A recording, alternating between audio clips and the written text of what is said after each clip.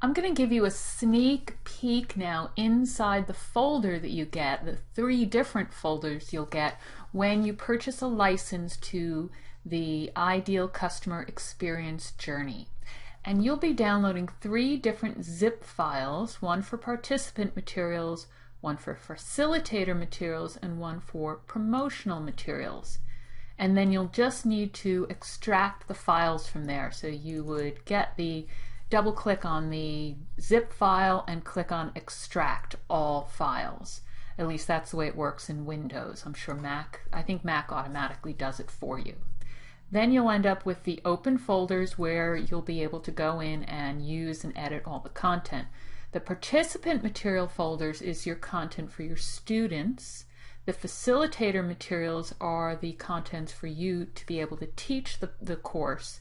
And the promotional materials folder contains everything you need to build your sales funnel and profit from the course. And I'm going to go through each one of them and give you just a little peek at some of the materials. So let's start with the participant ones, and you'll see they're ordered so that you can kind of see which ones go with which, at least the initial ones. There's the course book. That's the content that you would hand out or package up for self-study. And let me just show you what that looks like first. There is a PDF extract of this at the bottom of the sales page here. And so you'll be able to see the first chapter there. I'll go up to the beginning. There's a place for you to put in your own branded e-cover, which you should always do, and your logo. You go into the header and the footer to change anything there. Just double click. Same with the footer, where you'd put in your company name and your URL. And then you'll just be able to go through and edit anything. You'll see here, I'll scroll down a little bit, there's the learning objectives at the beginning. There are some links in there. We've added some graphics where we highlight some of the content, some of the key concepts. And then at the end of each chapter, I'll go all the way down here, you'll see there's a learning activity. That's the end of each chapter. And there's then a workbook where people can complete those activities. I'll open that one up. You can take a quick peek. Again, you brand it, and then for each learning activity, there's some sort of form where people answer the questions that were asked. And of course, they don't have to do it in this. They could just do it in their own notebook if they wanted. Next, there's the summary checklist, and in the summary checklist, they get a list of all the key concepts from the course and all the different steps that they had to do. And you can use that as a handout, either for a course or for a webinar. If we go up again, there's a slides handout. That's just all the slides in a document. So if you're running a course or a webinar, it gives people a place to take notes as they listen to you.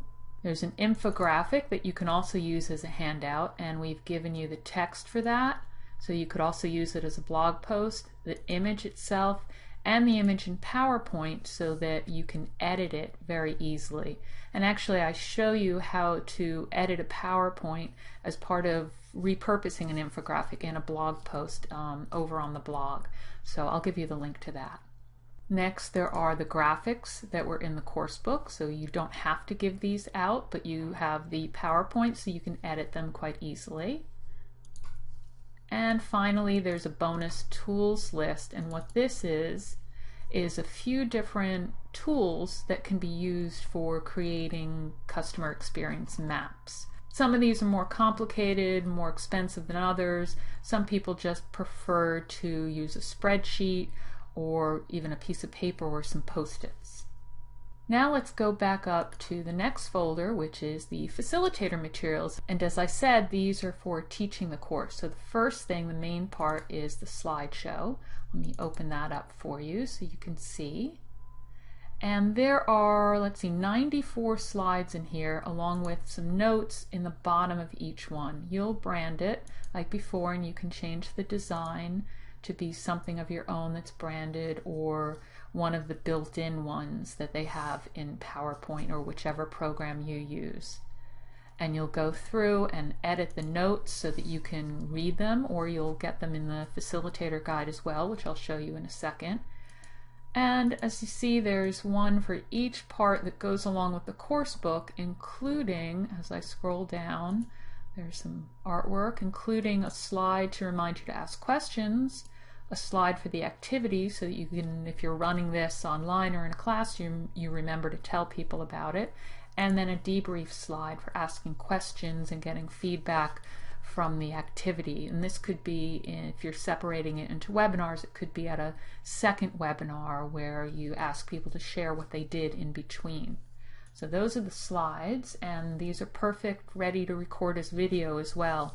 You could just talk through the speaker notes, for instance, from the facilitator guide, and then insert it at the very first slide, that first one, and then record the slideshow and save it as a video. I actually have a tutorial on that also. And all my tutorials are in the blog section under Content in Action. The next part is the facilitator guide I mentioned. And this is a pretty large document because what we've done is added some instructions at the beginning that give you more instructions about the course, the audience, as well as some ideas of other courses you could add to this to create a complete curriculum on, say, a customer-focused business or how to create a customer-focused business. So that's really helpful, and all the notes are in here as well. So if you want to have a separate document that has all your speaker notes in it and all the slides, you can just edit it this way. It's in Word. There's an evaluation form, and that is something you can hand out to people or send to people after you've had them complete the course, whether it's self-study or video, webinar, whatever format. And this gives you some feedback so that you can actually make improvements to your course for the next time. Research sources are just a list of different sources that we used or that we suggest you look at to learn a little bit more about the topic of the customer experience. That's always helpful before you teach anything. Teach yourself a little bit more. Use ours as the basis and then go and learn more about it. Follow-up emails, use these to follow up with people after you've taught the course or they've had some time to complete it. And just edit these for your own language and then send them out and add more to them. That builds a good relationship and you can sell on additional products that way. The mind map overview is just another way for you to see all the different contents that you're getting here. And we give you, I'm going to skip down, we also give you a list of all the contents in a Word document. Because there's so much, it just helps to have this overview of everything that you've gotten, all the content. There's a document with some ideas for different ways to deliver training programs and how you can figure out which is best for your market. There's the Read First document, which gives you some basic rules. And there's some instructions for using your content, getting familiar with it, ideas for customizing it and using it for your particular market. And that's it in the facilitator materials. We'll go back up, and the last folder to look at is the promotional materials. As you can see, there's a lot in here. We've tried to order it in the way that you would use it, starting with an opt-in report, which is something you can use as a giveaway to get some emails of people that would be prospects for buying the course. And this one is called 21 Essential Touch Points for Creating an Ideal Customer Experience. It's set up as a report with all the different points, but we've also given it to you in two other formats, as a slideshow so that you could teach it actually as a short webinar or recorded video, and the notes are in there from the report so that you have a script. And then there's a checklist version of it, which is a great handout, either as an addition to the report or as a handout to go with that webinar, a way to summarize and reinforce what they learned, just like you did with the checklist for the main course. Then there's an opt-in page, and I suggest, while we give you a template for actually editing it in HTML, I suggest you use just the copy from this opt-in page, edit it, and put it into your own template or tool for opt-in forms or opt-in pages. And the same with the sales page, which is a little bit further down here.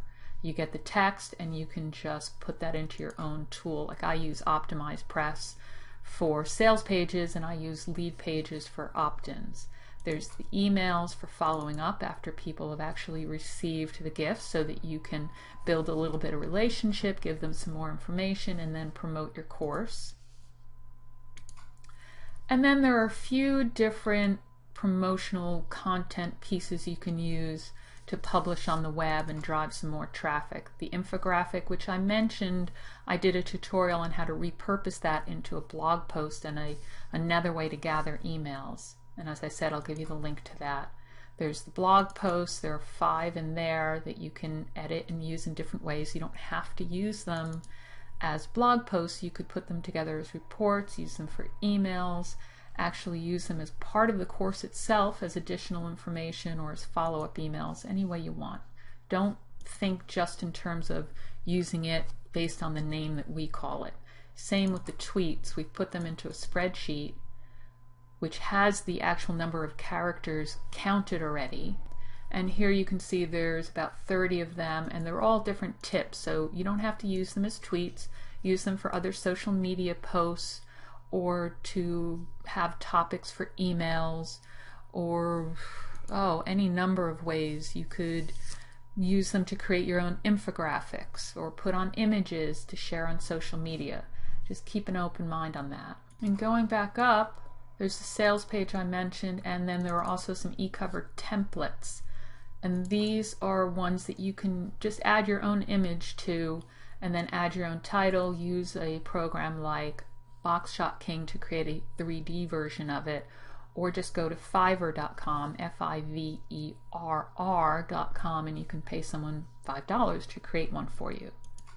And that is everything, all the different folders. There are a lot of different ways you can use the materials. Use them as is for sales funnel. If you don't know where to start, rebrand it, rename it, do some light editing, or you can go all out and use the content just as your jumping off point to spark all sorts of ideas.